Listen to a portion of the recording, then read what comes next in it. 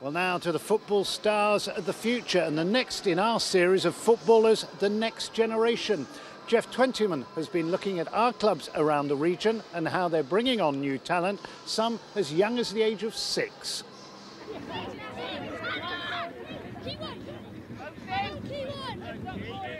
If we're out wide and you've beaten your man, try and get your head up as soon as you've gone round him. You know, the lads who, when they come in at 6, 7, 8 years of age, they all want to be pro footballers. Now, is that difficult to mark one-on-one in this wind? Yeah, very difficult. But of course, the stats are, highly against them actually making it. The harsh reality is just 1% of 9-year-olds taken on by professional clubs actually make the grade. It's certainly an incredibly competitive career path. The wannabe footballers and their parents make a huge commitment as they aspire to become professionals. You just quickly go and warm yourself up there. Good lads, good. All age groups train 2 or 3 nights a week. Away matches can mean a 7:30 start on Sunday mornings. At Cheltenham Town, they have a really clever way of developing their youngsters. 9s and 10s especially will go right side, so they'll work from the back, right midfield, right side, and then play up front, right side.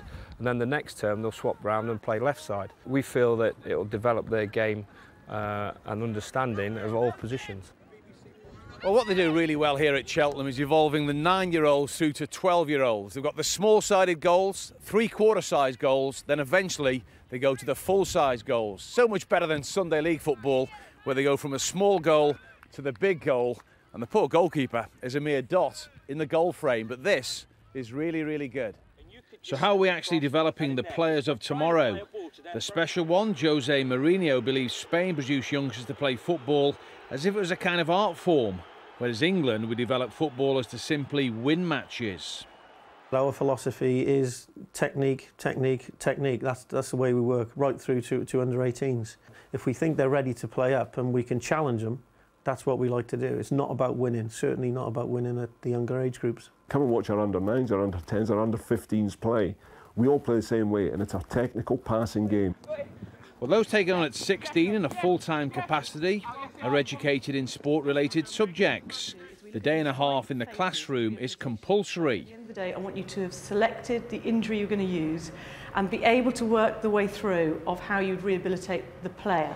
Well, today's lesson was physiology, which included the diagnosis and treatment of injuries. What grade the tear is, how long ago you did it.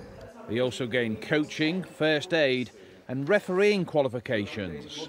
Obviously, like, the ratio of people making a professional is very low, so as long as you come in here, like, do your work, get it done and get the BTEC, it's like, get 2 distinctions, 2 A-levels, so you come away with all the coaching and football and that, but plus you got 2 A-levels in your back pocket. Like. Well, to me, the education is equally as important as the football. Statistics say that out of that classroom there, only one of the boys will actually be a professional footballer by the age of 21. So it's important to get good qualifications and prepare for life without professional football. Jeff Twentyman, BBC, Points West.